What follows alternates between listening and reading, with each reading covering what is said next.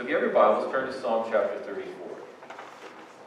I'll be in Psalm 34 today, Psalm 139 next Sunday, so you can prepare yourself for that. Psalm chapter 34. Again, I think the wording in this psalm, at least some of it, will be relatively familiar to most of you, but we are going to read that psalm together. I will bless the Lord at all times. His praise shall continually be in my mouth. My soul makes its boast in the Lord. Let the humble hear and be glad. O magnify the Lord with me, and let us exalt his name together. I sought the Lord, and he answered me, and delivered me from all my fears. Those who look to him are radiant, and their faces shall never be ashamed. This poor man cried, and the Lord heard him, and saved him out of all his troubles. The angel of the Lord encamps around those who fear him and delivers them. O taste and see that the Lord is good. Blessed is the man who takes refuge in him. O fear the Lord, you his saints, for those who fear him have no lack. The young lions suffer want and hunger, but those who seek the Lord lack no good thing. Come, O children, listen to me. I will teach you the fear of the Lord. What man is there who desires life and loves many days, that he may see good? Keep your tongue from evil and your lips from speaking deceit. Turn away from evil and do good. Seek peace and pursue it. The eyes of the Lord are toward the righteous, and his ears toward their cry. The face of the Lord is against those who do evil, to cut off the memory of them from the earth. When the righteous cry for help, the Lord hears and delivers them out of all their troubles. The Lord is near to the brokenhearted and saves the crushed in spirit. Many are the afflictions of the righteous, but the Lord delivers him out of them all. He keeps all his bones, not one of them is broken. Affliction will slay the wicked, and those who hate the righteous will be condemned. The Lord redeems the life of his servants. None of those who take refuge in him will be condemned. Let's pray. Father, once again, as we find ourselves in the Psalms and in your inspired word, we pray that your Holy Spirit would be among us to illuminate these words.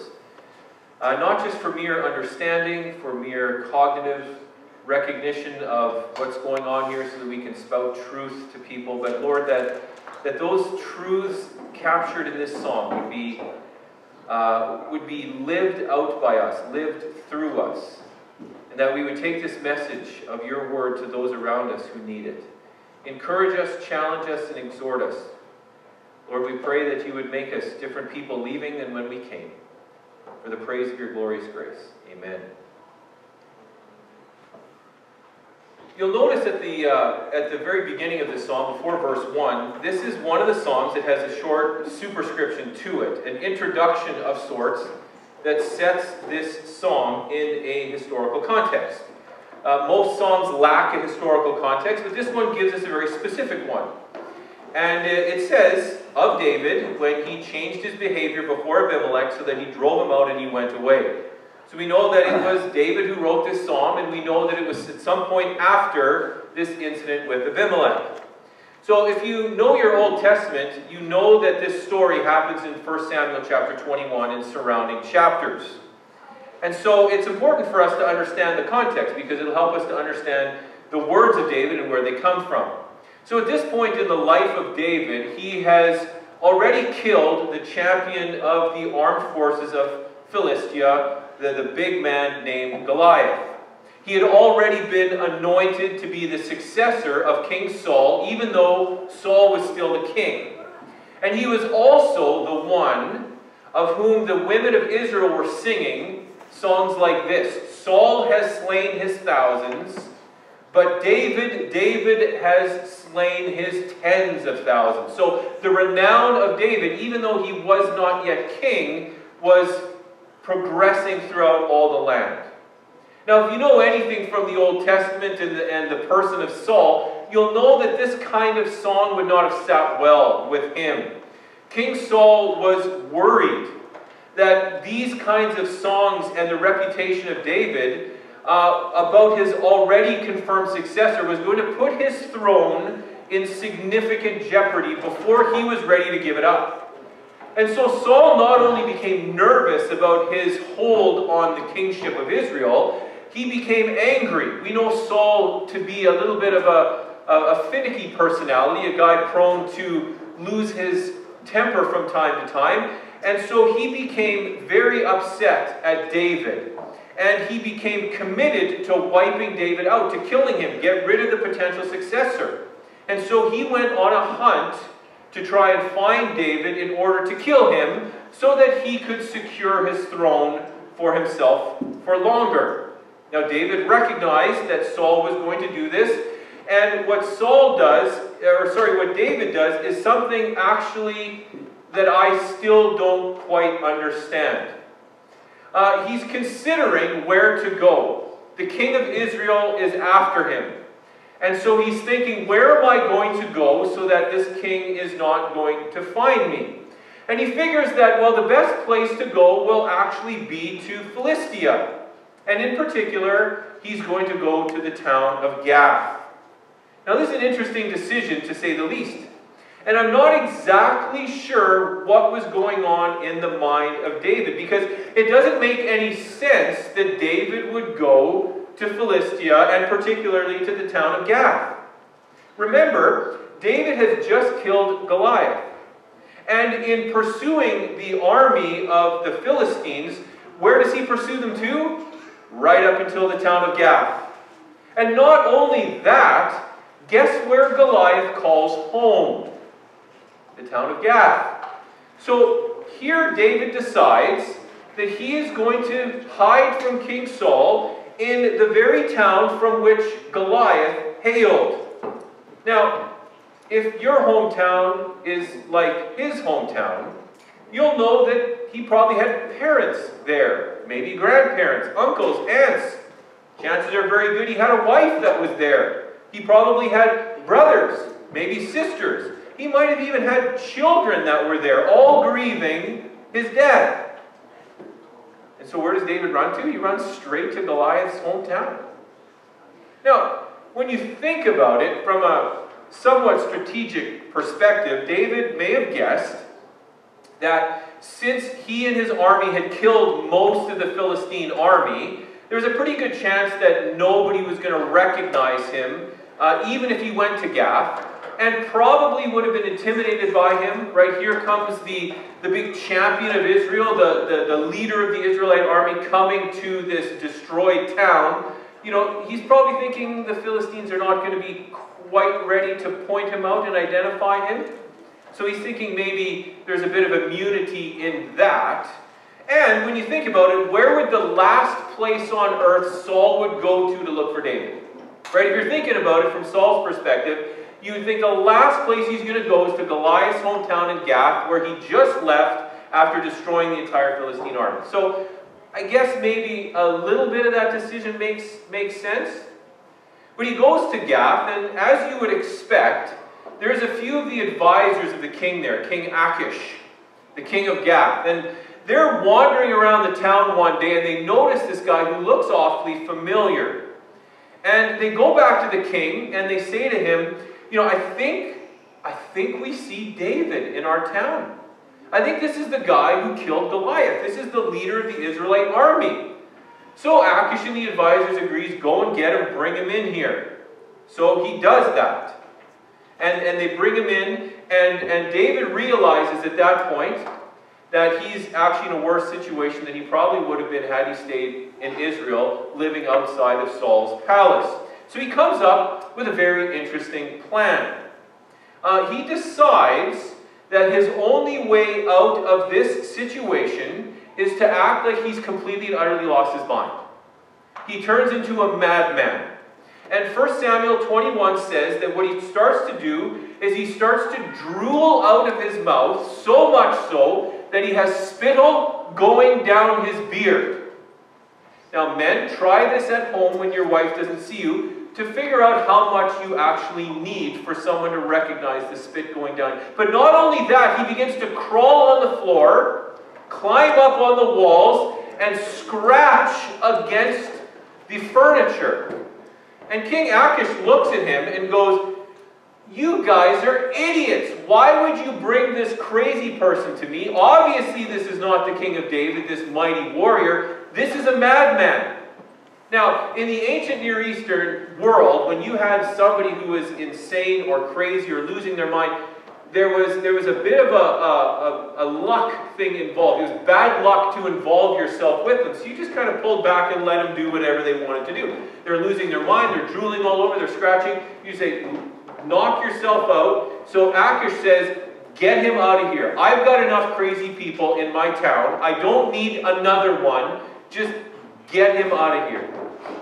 And so David at some point realizes his plan has worked, and he gets up, he flees Gath, and ends up in the wilderness.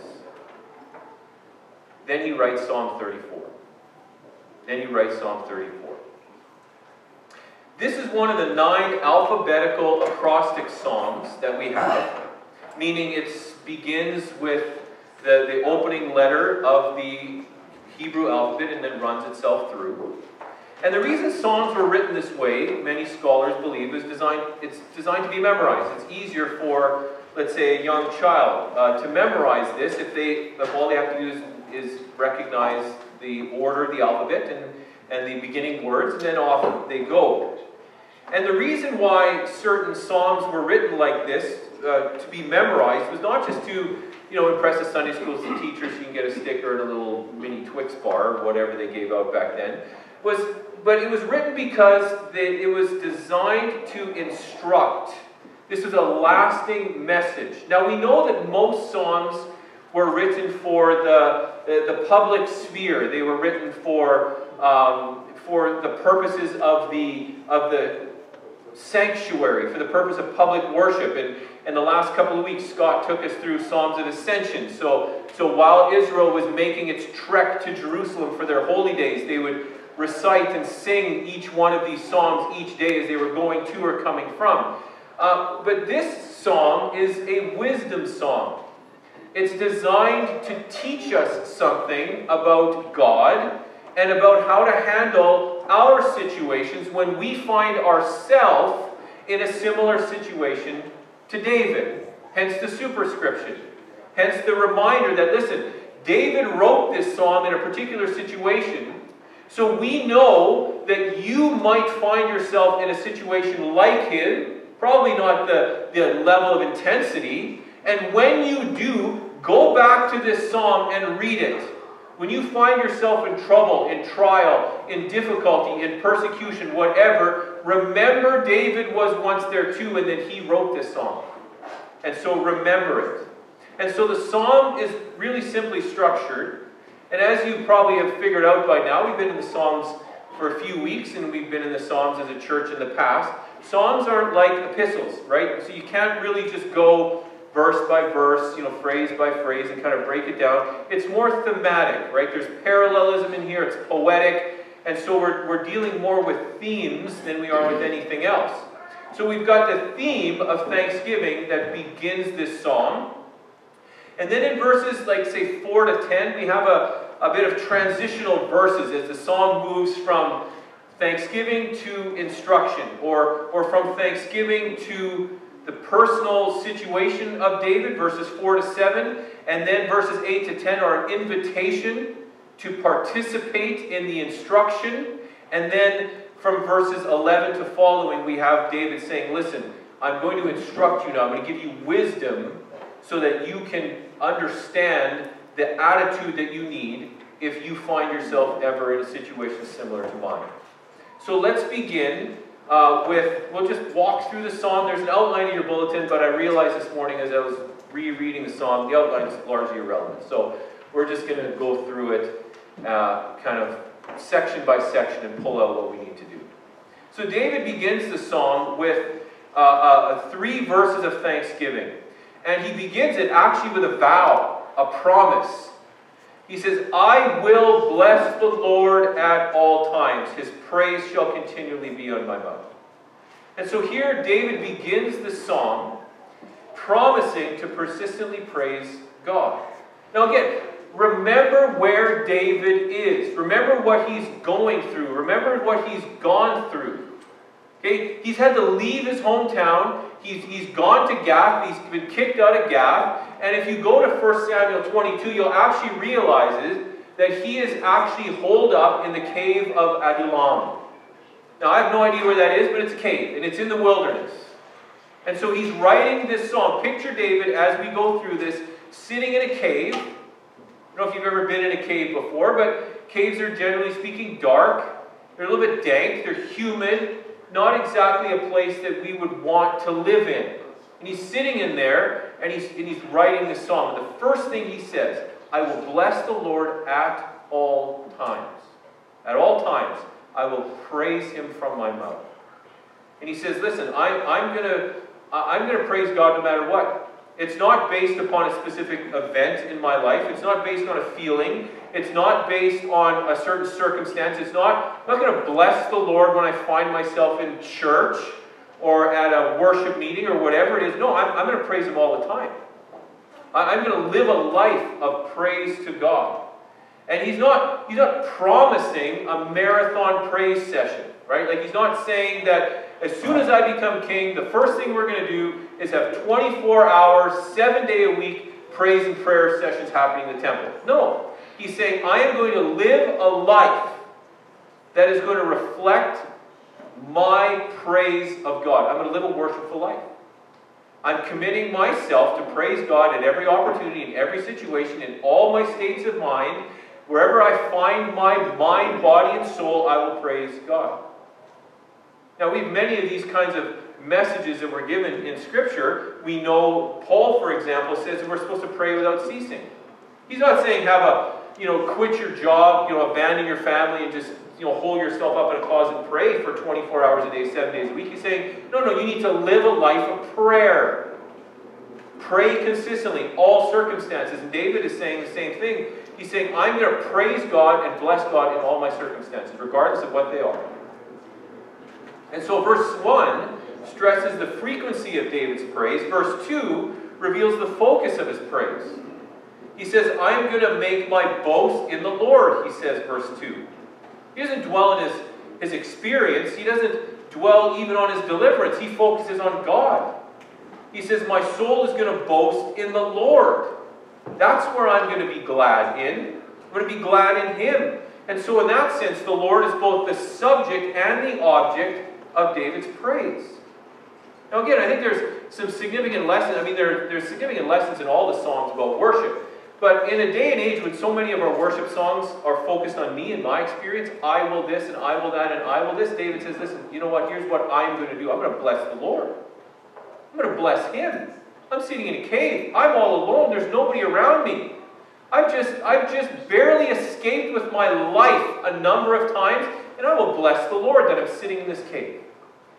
And then in the second half of verse 2 and verse 3, he says, there's something else about praise, about thanksgiving, about blessing that we need to recognize. And let's call it the fellowship of praise, or the community of praise. And so David, obviously, as he's writing the psalm, he's by himself. So praise can be private. He says, I'm going to live a life of praise and worship to the Lord. But it's not the kind of praise that David is asking for us to participate in as we read this psalm. What he's promoting here is the public blessing and praising of God in worship. He wants to promote worship on the part of the entire congregation, all the people who love God, as David does. He says, I want you to magnify the Lord with me. Verse 3, magnify the Lord, exalt his name together. So when you come together, I want you to have the same attitude that I have. I live a life of praise and worship to God. So when I gather together with God's people, I'm doing nothing different than what I do every single moment of the day in my life. This is just a different expression of that. And what I want you to do is do the same. Right? I want you to live a life of worship. I want you to live a life that blesses the Lord. And then what I want us to do is get together in the congregation of God's people and have this be an extension of that. That's what he's saying. This is an extension of that. And so I want you to rejoice together with me. Now again, we have lots of this kind of teaching throughout the Scriptures. When we return to Romans, in Romans chapter 12, which is going to be, let's see, 6 to 8 before Christmas, and then 7. It's going to be like a year from now, by the time we get to Romans 12. Paul says, here's what I want you to do as a congregation of God's people. Rejoice with those who rejoice and weep with those who weep. No, that's part of worship. That's part of blessing. That's part of coming together. Right? Because sometimes as a group, sometimes you need to sing blessing songs. Sometimes you need to sing songs of lament. Sometimes you need to sing songs that say, listen, I think God is, I don't know about God right now.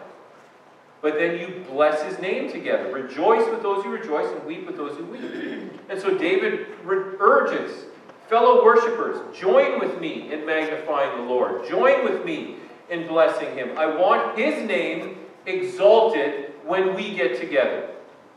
There's essentially what worship should be about. Does it exalt God's name when we gather together? Do you exalt God's name when you're alone? That's essentially the nature of worship and thanksgiving that David is trying to pull out of his circumstance here in the first 3 verses. As I mentioned, once we get to verses 4 to 10, we see a transition going on in this psalm. Verses 4 to 7 is David's, for lack of a better way of saying it, is his recollection of his deliverance in a sort of a macro scale. He's not going to detail the circumstances, but what he's going to do is he's going to describe for us his deliverance. I sought the Lord, he answered me, and he delivered me from my fears. And then he says, listen, this isn't just something that happens to me, this is something that can happen to anyone.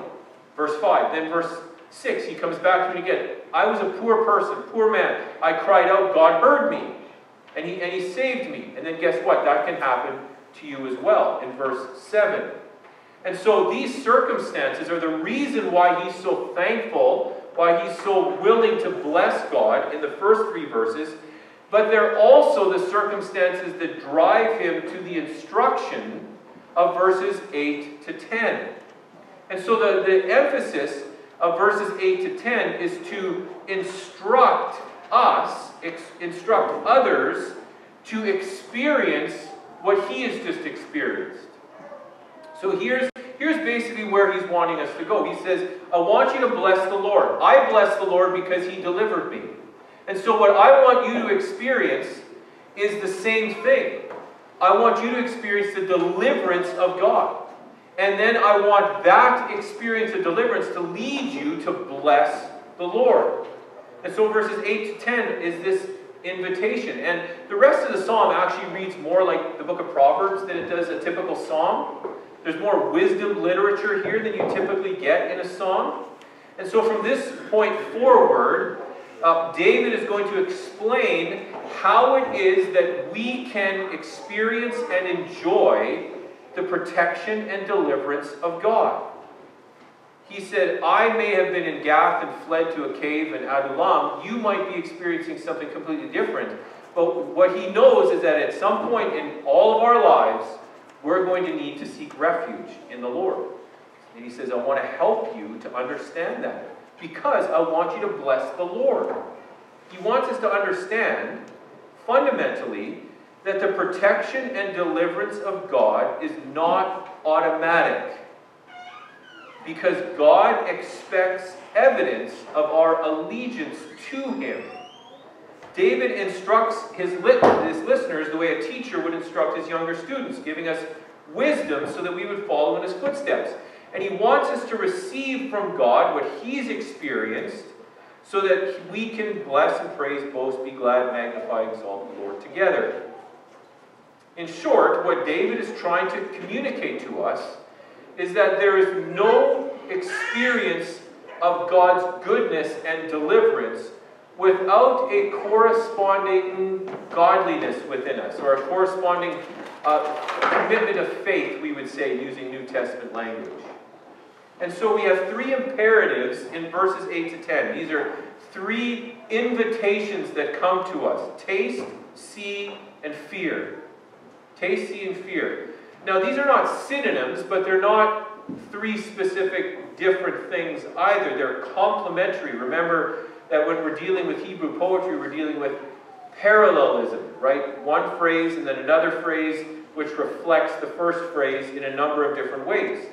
And so, taste, see, and fear are all talking about somewhat the same thing. The wise taste God. They taste his goodness.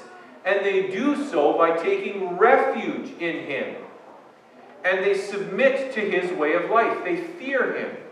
And so that's the theme of the next section of this psalm. The wise person tastes God and his goodness, and they do so by running to him every single time that they're in a troubled situation. And in order to find refuge in him, there is the necessity to submit to his way of life. Think about it this way.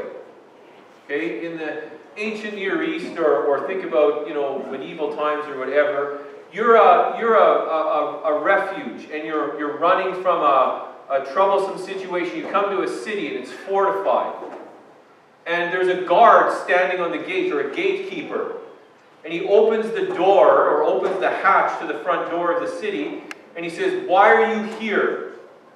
He says, "Well, I'm running from somebody. I'm fearful for my life. I need to take refuge in your city." Well, the gatekeeper's not just going to say, "Okay, yeah, knock yourself out, come on in." He's going to say, "Listen, here are the rules that are involved in this. If you come into this city, you need to obey this rule. You leave your sword at the door. You're not allowed to be out after this. You have to do this. You have to pay your this. You have to submit to this, blah, blah, blah." Do you agree to all of that? Yes, you do? All right, in you go. And that's essentially what David is saying, is that, listen, that the wise person wants to taste God's goodness and will run to him at all points. But in order to find the refuge you're looking for, you must fear the Lord. You must agree to his terms in order to find refuge. So what does David say? What are the kinds of things that are sort of the terms to find refuge in God? How do we find this refuge? How do we taste and find refuge and fear the Lord? Well, there are at least 4 things, I think, that this psalm identifies. Things that we need to understand, things that we need to submit to in order to truly find refuge in God. The first one is simply this: the blessed life. Look at verse 8. "Taste and see that the Lord is good. Blessed is the man who takes refuge in him." Okay? The blessed life is not a life free from trial and trouble. You're finding refuge. When you think about it, why do you go and find refuge? Because you're in trouble. And just because you find refuge doesn't mean the trouble has gone away, right? As soon as you leave the part of the city, let's say, like in our illustration, as soon as you leave the city, your trouble's back. The trouble is always there. It's where you find refuge that's going to determine whether or not you're safe. And so the theme of trials and trouble, especially given the context of the psalm, are clear. Notice the words in verses 4 to 7. There's fear, there's poor, there's trouble. Like, this isn't a guy who's experiencing all the good stuff in life at the moment. Then look at verses 17 to 19. The words cry, troubles, afflictions. Now, David's teaching from his own life. He knows fear. He knows what it's like to be poor. He knows trouble. He knows what it's like to cry out, to be afflicted. And he knows what it's like to suffer deeply. He knows the dread of the unknown. And he knows what it's like to be close to death. He knows what it's like to be hunted. He's experienced rejection. He's experienced loneliness. The life of David, especially at this point, is filled with what we could only describe as some pretty terrible experiences. Think about the ups and downs in David's life. Okay? Think about your life and the ups and downs you have to deal with. You got nothing over the life of David. Okay, here's this guy. He walks out onto a field and he faces this big, massive giant. Little kid. Little nobody. He defeats the giant. Nobody else could. All these big, tough guys are all cowering in the tents. Nobody wants to take him on. David goes out there, knocks that guy down, chops his head off. He's the victor. Now, if he was like me, I'd be like, oh, who is the man Israel? Right? I mean, come on. You all would think that same thing, right? Look at all of you chickens. Now I'm out here in the battlefield. And then not only that, but now he leads the army. And off he goes. Right? And then he defeats this army, pushes them all the way back. This little guy who knows nothing about nothing. Shepherd boy. Now, not to mention that he's also killed lions, right? I mean, think about it, right? If you kill a lion, chances are you drag that carcass here to church on Sunday. Look what I just killed. Or you'd wear it, right? You'd do something like that, right? And not only that, but David finds out that even though he's the least, the youngest, the smallest of all of his brothers, when the prophet comes along and says, nope, not that guy, not Big Jim. Nope, not this guy, not that guy, not that guy. Oh, we want the little runt at the end. Like, can you imagine what you would be like with your brothers?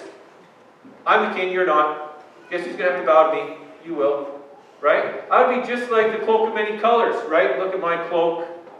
I'm the king, you're going to have to bow to me. Oh, I had a dream, you're all bowing to me. Why don't you practice? You know? Like, I would have been completely unlivable. Right? And yet, where does this guy find himself almost immediately after all that stuff happens? Saul wants to kill him. The king of Gath wants to kill him. And he finds himself in a cave all by his lonesome self with absolutely nobody in the middle of nowhere. Ups and downs, you ain't got nothing on David. He's experienced rejection. He's experienced the highest of heights. He's experienced the loneliness of the lowest of lows. And he says, I'm still blessed. And I will bless the Lord for my circumstances. I will bless the Lord for his deliverance. You kidding me? You call living in a cave as the king deliverance? I would be more like Elijah. When he got driven away and he'd be mad. Right? Are you kidding me? This is what the servant of the Lord gets? This is what the anointed of God gets? He knows what it's like. But he says in verse 19, plainly, he says, many are the afflictions of the righteous. You want to be righteous? You want to be favored by God? Guess what? You're going to be afflicted. Now there's a lot of Christians who have a prosperity gospel mentality, even though they might deny prosperity gospel when it's taught to them. Right? So if I were to begin to teach you and say, you know, this is what prosperity theology says, you go, no, that's not how it works. But hey, most of us think it, don't we? We think, listen, I trusted in Christ as my Savior. I'm doing my best. I'm trying to follow Him. You know, I try and have my devotions. I try and pray. I go to church. I give my money. I help other people when I can. I'm doing fairly well. I'm a decent enough father, decent enough mother, you know, whatever it might be. Live a fairly good life. So, Lord, will sugar coming my way, maybe? Aren't you seeing what I'm doing here? Look at what I'm doing. And typically that comes with, look at what he's doing. Look at what he's doing. He's a terrible Christian. Right? He wasn't in church last Sunday. He was at the beach. I went to church. And did you realize how hot it was in church last Sunday? I didn't complain. Could have. Didn't. I heard somebody else complain. I didn't. Right? We think, okay, Lord, give me limited trials. Give me limited troubles. Make my kids turn out. Make me not sick. You know, just help me not to struggle through life. And so, then when the trouble comes, and usually it's little stuff, not big stuff, we immediately turn on God. Where is all of this stuff coming from, Lord? See, there are many Christians, I think, who mistakenly think that following Christ means that what he does, he puts us in this little protective bubble, this little protective shield, so that any trial that comes just bounces off. It's like this faith force field that just bounces everything off, so that we're immune to struggle, trouble, sickness, opposition, whatever it is. But David says, no, the righteous are going to be filled with afflictions. And we know this, you know, again, from the New Testament, from the book of Acts, in one of the churches that Paul founded, Acts chapter 14. He tells them, through many tribulations, you will enter the kingdom of God. Through many tribulations, we enter the kingdom of God. Peter wrote to the suffering church in 1 Peter 4. He says, Beloved, do not be surprised at the fiery ordeal among you, which comes upon you for your testing, as if some strange thing was happening to you. So imagine again, David sitting in a cave writing these words. And this psalm, if fully grasped, is going to dispel the naivety of that faith which does not contain within it the strength to stand against the onslaught of struggle. The blessed life is not a life free from struggle. In fact, I think if we know anything from Scripture, we know that it's actually going to increase our struggle. There are a number of reasons why we can suffer in this life, and a quick glance over the life of David, and frankly, over our own experiences, will just simply identify a number of them. We can suffer on account of our own sin and shortcomings. We know that from the life of David with his whole Bathsheba incident. We can suffer on account of the sins and shortcomings of others. David, again, the sins and shortcomings of Saul, the wicked king. Or we can suffer from just being a part of a fallen world. Our world is fallen, it struggles, and there's just bad stuff that happens. But, and this is an overwhelming theme in this song, whether your trials are due to your own sin, the sin of others, or the simple fact we live in a fallen world, the believer should not let those trials cause you to turn away from God in bitterness. The Lord is good, and we need to remember that at all times. Rather than becoming bitter, we need to let the difficulties of our life push us to the Lord for deliverance. Why would we seek the Lord for refuge if everything is going well? That's David's attitude. We want to live in the refuge of God, and sometimes the troubles of life are what we need in order to find them. We need the attitude of Paul. Paul in his thorn, 1 Corinthians 12. He says, I've prayed multiple times, 3 times, I've exhorted the Lord. And what does God say? My grace is sufficient for you. And that's fine. I got no problems with that. It's the second thing that God tells him that gets me. Because my power, God's power, is made perfect in your weakness. See, as Christians, we struggle with that, I think. Right? It's like, I want to bless the Lord. But David says, guess what? If you're going to truly bless the Lord, if God is going to be seen through you more and more and more, guess what? He's got to make less of you more and more and more.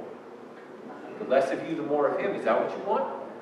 David says, that's what I want. I will bless the Lord at all times. And by simply saying that, he's saying, Lord, what I want you to do is make me weaker. Make me less so that you can be more. I want to be humbled so that you are exalted. I want my name made low so that your name can be made high. And that's David's point in this song. Fear, gloom, depression, whatever circumstances come, should never turn the true believer into a grumpy, depressed hater of God. Now, this psalm is realistic in its portrayal of life. Just read it over yourself again and realize what David says about his life. The righteous don't escape trouble because they're righteous. And we're going to find out later, because their righteousness doesn't come from them anyway. The way of wisdom assures that those who walk in righteousness, God is going to bring them into his refuge, even though we may suffer many troubles.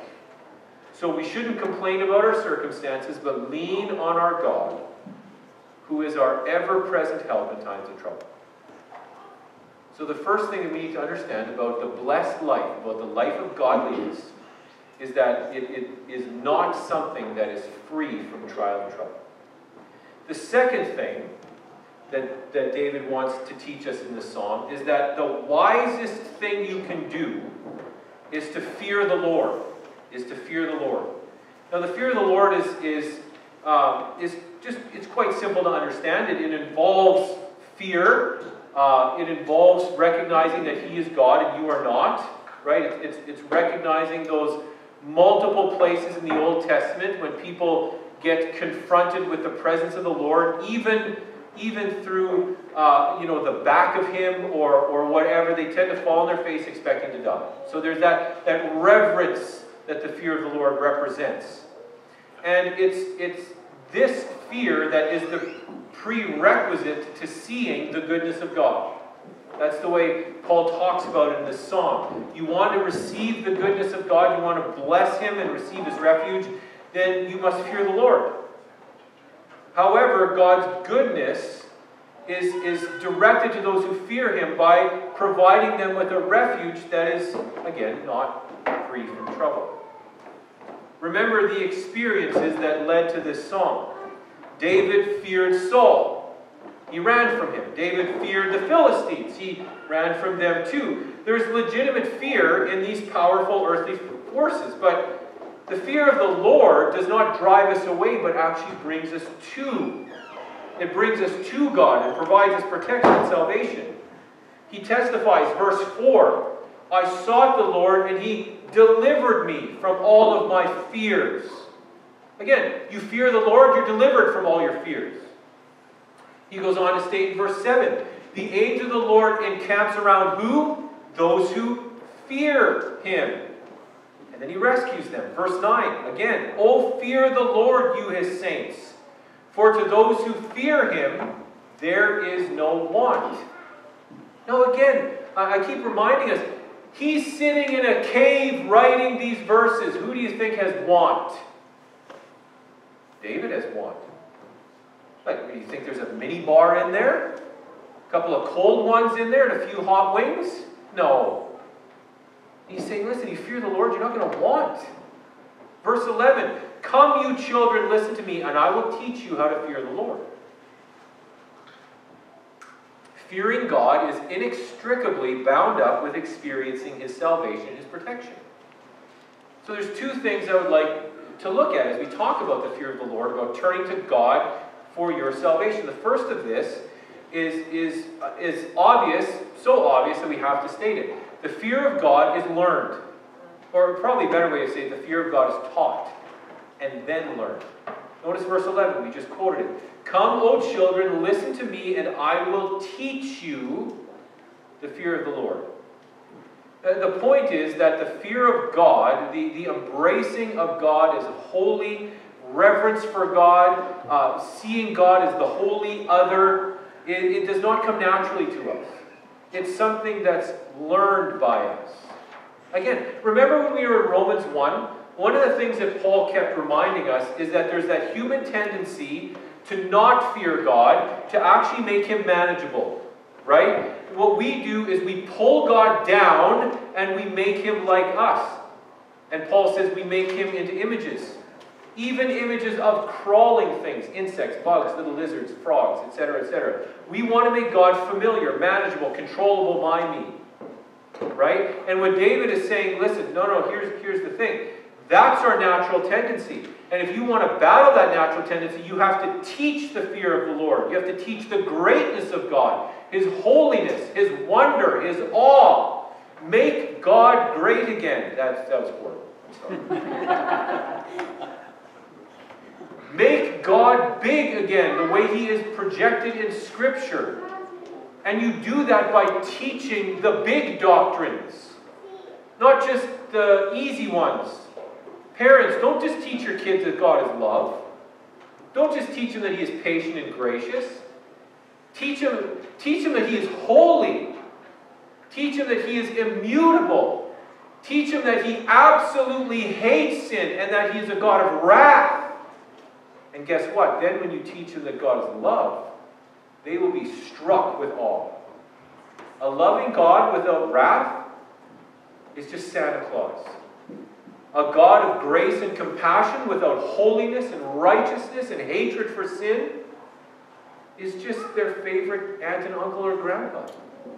Teach your kids to fear the Lord, because the Psalm says, in fearing the Lord, they'll find refuge when they find trouble. And your kids are going to find trouble. And when they find that they fear the Lord, they will find refuge. And when they find refuge, they will bless the Lord. Isn't that what you want for your kids? You can't protect them from trouble, but you sure can give them a place to go when they find it. But you've got to teach it to them.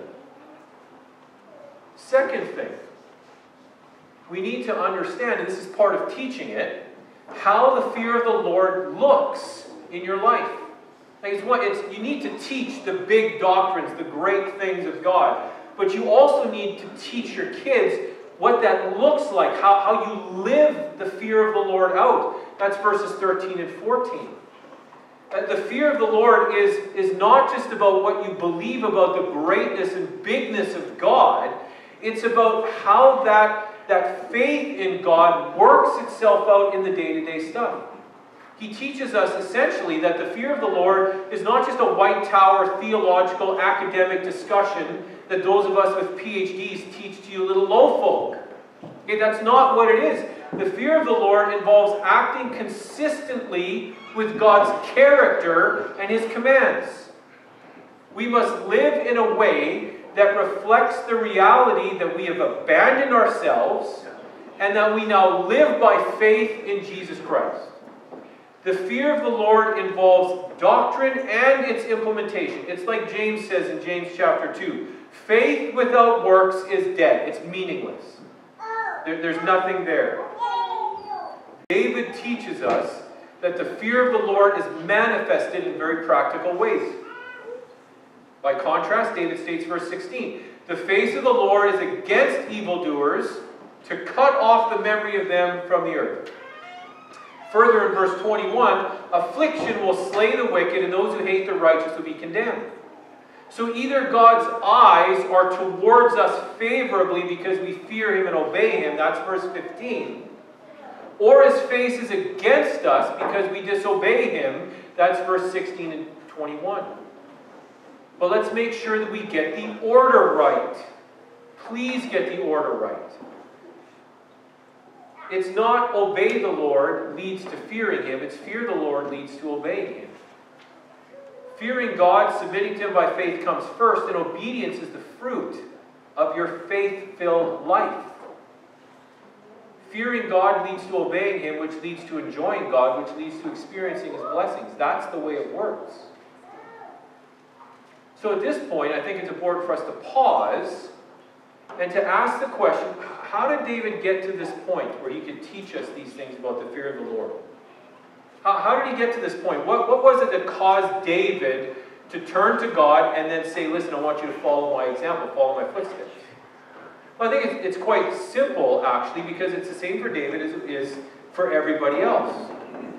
It's until you sit in the cave, until you realize you're broken beyond your own ability to fix, until you realize that you will never be saved from your fears, afflictions, cries, and troubles by anything that you can do. You will never cry out to God for salvation. Until you come to the end of yourself, you will never cry out to God.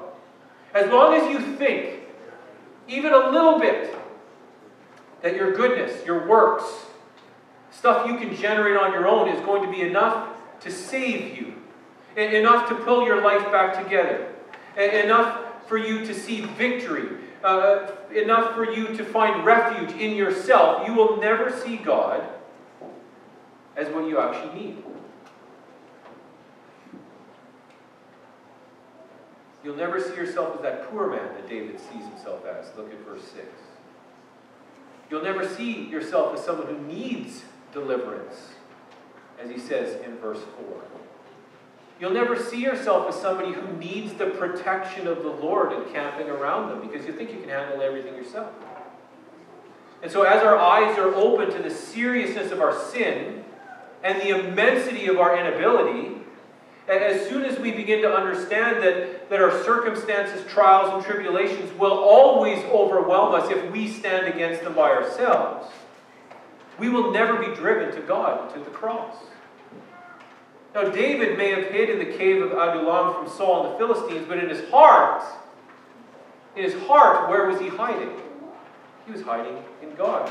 Verse 8, that was his refuge and his strength. And so the question then becomes for us, are we like David? Do we come, are we at the place of feeling broken and crushed by our sin and our inability, so that God can then camp around us? Are you, let me just say it this way, are you sick and tired of always being subject to your circumstances, up, down, up, down, up, down? Are you tired of always losing to your trials and your troubles? To always being defeated by your circumstances? Are you to the point where you're ready to cry out to God? Because you need to become poor. You need to recognize your inability. You need to recognize that you need to be defended. And it's at that moment when you cry out to God that He comes to you in Jesus Christ. And He encamps around you. And He delivers you. Third thing that David teaches us. Godliness is a community project. I'm not really sure how else to say this. It's a community project. It involves the group. It involves a group of believers coming together and being committed to living a certain way together with each other.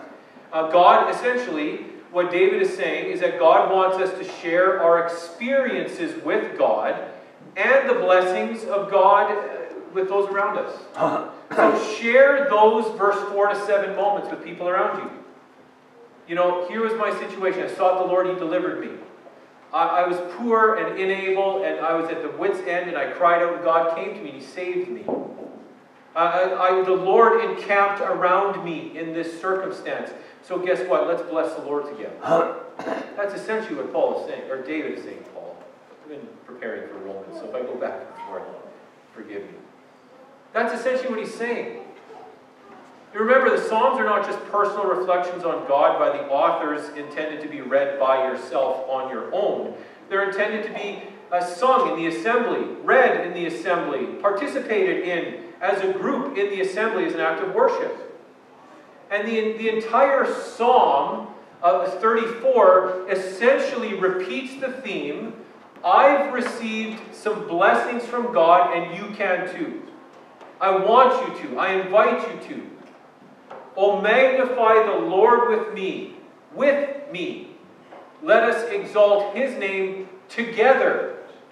In verses 4 to 10, the idea is that, listen, God rescued me, He can rescue you too. And so the invitation comes to us in verse 8. Blessed is the man who takes refuge in Him. It's given to all of us who will need refuge. Those who are exhorted to taste and see that the Lord is good are not pagans. Right? This is not an evangelistic message that David is giving out. This is not unbelievers that he's saying, hey, taste and see that God is good. No, he's saying to believers.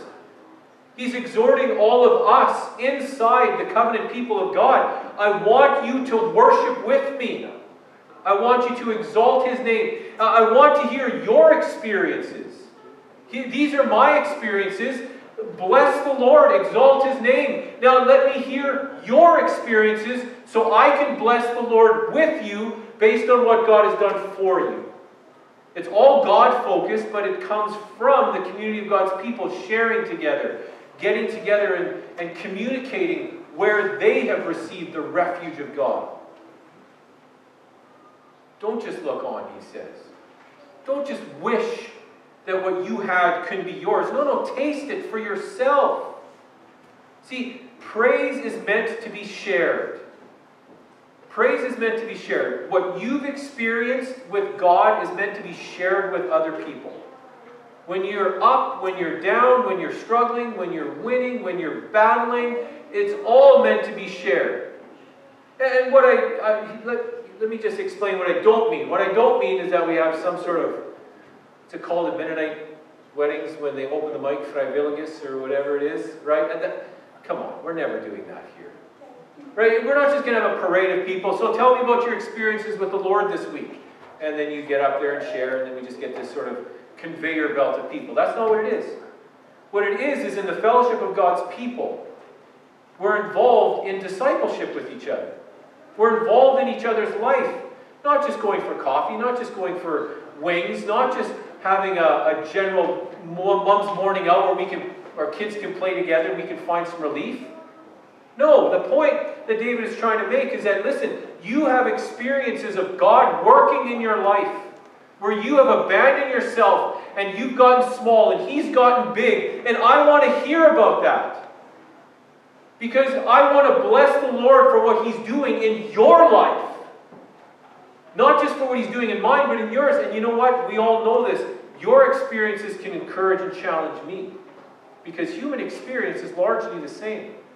We might not go through exactly the same things, but man, if I know that you're winning in this area, then man, that encourages me. Right? Think about it this way. This is going to be a pathetic illustration. It's going to tell you how pathetic I am as a human being.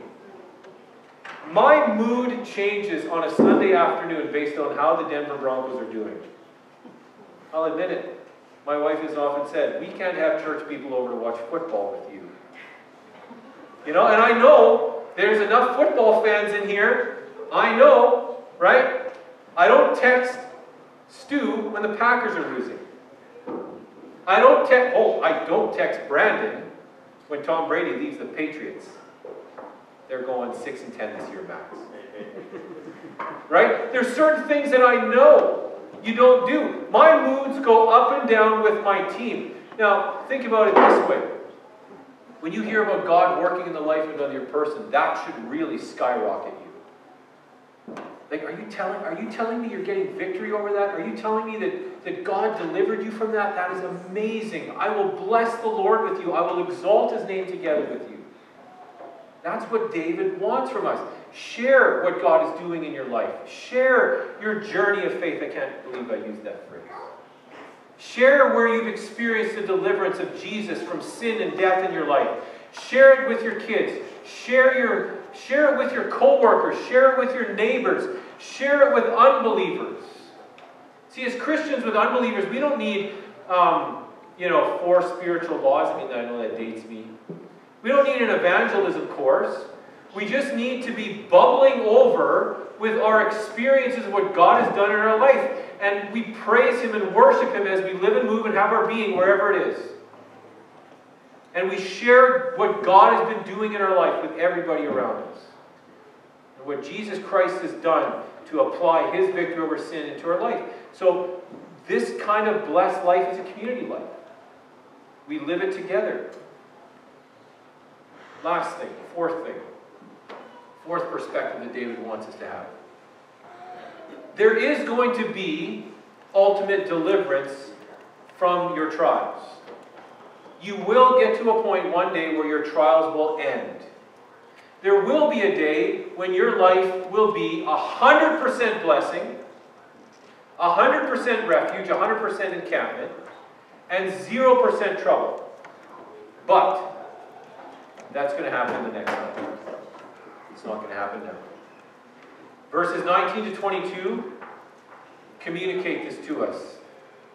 The ultimate deliverance for all of God's people is beyond death, when God will finally justify his people and condemn the wicked. Evil will overcome the wicked. They will perish, as we've already quoted in verse 21. In contrast, the godly will find the Lord to be faithful even in their death. Those who trust in him, verse 22 says, will not perish. And these verses make obvious what the scriptures teach throughout them, that there is a great divide between those whom God redeems and those whom God will condemn.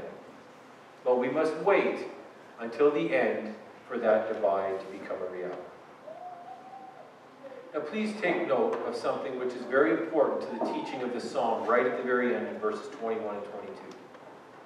The same word condemned is used in verse 21 and 22 about two different groups of people. We're told in verse 21 that the wicked will be condemned. We're told in verse 22 that those who take refuge in God will not be condemned. Now remember, how do they get refuge? Because they have feared the Lord. The word condemned assumes guilt in both cases. It means essentially to be held guilty. David intends for us to understand that both the wicked and the righteous are guilty. The wicked and the righteous are held guilty. In the one instance, the guilty are held to be guilty and are punished for their sins. But in the other instance, in verse 22, those who find refuge in God, they are redeemed and not punished, though they are guilty.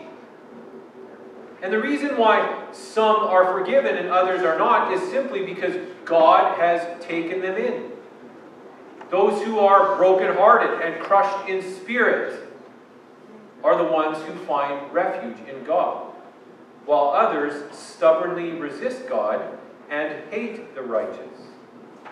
Notice also the word redeems in verse 22, because it suggests that the forgiveness of those who take refuge in God is not without cost. Everybody in the Old Testament knew this. From the New Testament, we know that we are redeemed not by the shedding of the blood of animals at the Passover or by really good obedience to the law, but only on account of the shed blood of Christ. The important thing to remember is that some of us are saved not because we are righteous, not because we have done anything, not because we have made ourselves acceptable and then God comes to us. No. We are saved because we have been redeemed. Because Christ has redeemed us.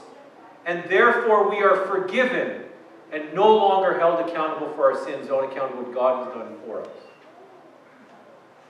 Those who are saved have their sins paid for by another. And only those who are made saints and declared righteous by the finished work of Jesus Christ, becoming their work, will find blessing in this life and will find deliverance and refuge in the life to come. So here we are at the end of this song, and we hear the faint echoes of John chapter 10, where Jesus himself says, I have come to you that you may have life, that you may enjoy life, that you may have life in abundance, yet you have life so much that it overflows, that it bubbles over at every point in your life. We hear the echoes of Jesus' words in Matthew chapter 11 when he says, come to me, all you who are weary and heavy laden, and I will give you rest. That's David's invitation. Come to the Savior. The invitation stands to us. Come to Jesus. Taste and see that he is good. Come with your cries. Come with your poverty. Come with your troubles. Come with your trials. Come with your suffering. Come to him when you're sitting in a cave all by yourself, fearing for your life. Because it's the only place where you are going to find blessing. It's the only place where you are going to find peace. It's the only place where you are going to find protection. It's the only place where you're going to find satisfaction. And this is a message for believer and unbeliever alike. If you're here today, you've never met God in Jesus Christ, seek refuge in him. Seek refuge in Jesus Christ. He is the Redeemer and Savior on account of his sacrificial death on the cross. And as I said, your troubles aren't going to go away, but suddenly they will mean something. You will be protected, and you will find security and refuge in the midst of them. And as believers, this is the same message for you. Stop trying to battle Saul on your own. Stop trying to flee the Philistines by yourself. Stop trying to defeat whatever trials and troubles and tribulations come your way. Let God take over. My prayer for all of you is that you will come to fear God as you ought to. And that fear of the Lord will lead you to live it out and to share it with others so that together we can gather and bless the Lord at all times and exalt his name together. Let's pray. Heavenly Father, we thank you for the message of this Psalm of David. We thank you for the reminder to bless you and exalt you at all times. We thank you for the encouragement and the challenge that we must fear you, that we must teach it to others, that we must embrace it. Lord, thank you for the reminder that we are a believer amongst other believers, and there is great encouragement and challenge, and there's great learning and growth that can happen as a group as we come together and share what you're doing in our lives. And Lord, thank you for the reminder that you have redeemed us. That though we are sinners, you have clothed us with the cloak of your alien righteousness. And that you are bringing us to a place where one day all of these trials and troubles and poverty and crying and all the stuff we battle with will one day just completely fall away. And that the refuge we experience in moments today will be a glorified, wonderful experience for all of eternity. Lord Jesus, make us weak in ourselves. Help us to look away from ourselves. Help us to seek refuge only in you. And Lord, make us bold in our witness of what you are doing in our life so that you can do it in the lives of others. We pray this all in Jesus' name. Amen.